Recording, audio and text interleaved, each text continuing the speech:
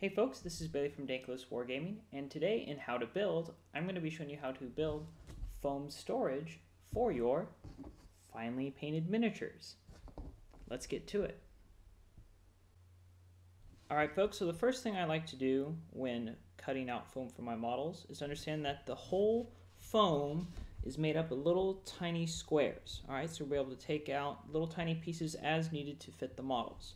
Also know that the foam goes all the way down to this red barrier here, and so that's the bottom. That's what your model's base is going to sit on. So what I like to do first is take my model and see if I have tall enough foam, because when you store these, they stack on top of each other, and you don't want to break a piece off your model because you're stacking something on top of it and it doesn't all fit inside. So if I look here, you can see this guy is really easily going to fit, so that is fine. Now I'm going to take them up on top, and I'm going to see how many little foam squares it takes to fill this base, and it looks like here it's going to take about 4. That's pretty much what you're going to get with a 20mm base such as this guy. So when I want to cut out a section for him, take my X-Acto knife, and there's bits here that you want to cut off that stick all these squares together, and you want to just kind of cut that up a little bit all around the area you want to go. So I do that.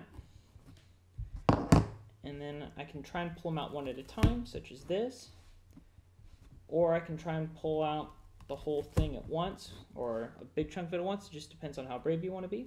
And when you're done, you'll see, you can see down, you can see the red part there, and that's where my model goes.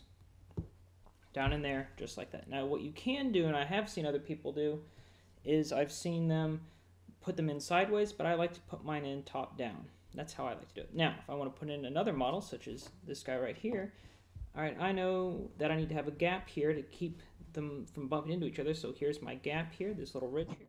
Here on the other side, and cut. And I pull it out, and then I just pop that guy in there. And I would just continue to do this for all the models that I have until I've run out of space. So there you have it, folks. That is how you cut out foam to store your finely painted miniatures in them.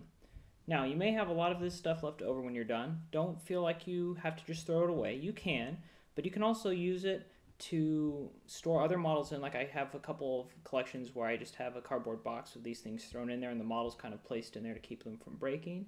But I also like to use them for painting. I'll use them as a sponge to get different effects with my paint. So don't feel like you just have to throw this stuff away. There is a use for it, and you will have a lot of it, so you might have to do both.